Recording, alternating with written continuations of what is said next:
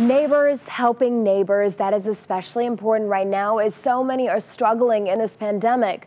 Jesse Schultz explains how one thriving business in Fairport Harbor is supporting another. Open less than a year, Fairport Harbor Creamery has made quite the name for itself here in this small beach town. We came for lunch because the kids deserve a special treat. The new kids on the block. We make all of the ice cream in-house. With a bright future. We've drawn a lot of people in from outside of the community of Fairport. And despite a global pandemic, owner Karen Volzer says they've learned to adapt. Pretty blessed that we're doing fairly well. But just steps away from this thriving new business, you'll find the old Fairport Harbor Museum and Lighthouse.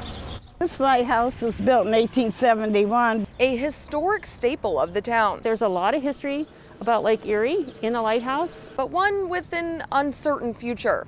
We lost like 57 personal tours already. It didn't open until July 1st, and we usually open in April.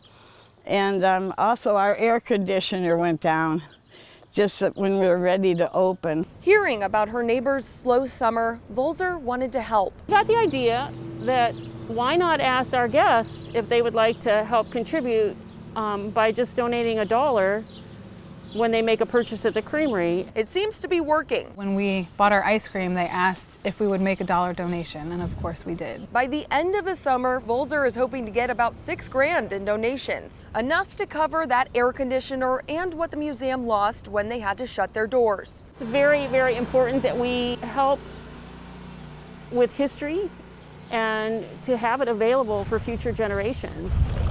A gesture as sweet as ice cream. That just shows you people will help other people. And I think that's what we need in this world today. The creamery will be collecting donations for the Lighthouse Museum through Labor Day, but if you can't get out there, you can always donate on the creamery's website. I've posted a link to that on our News 5 app. For News 5, I'm Jesse Schultz.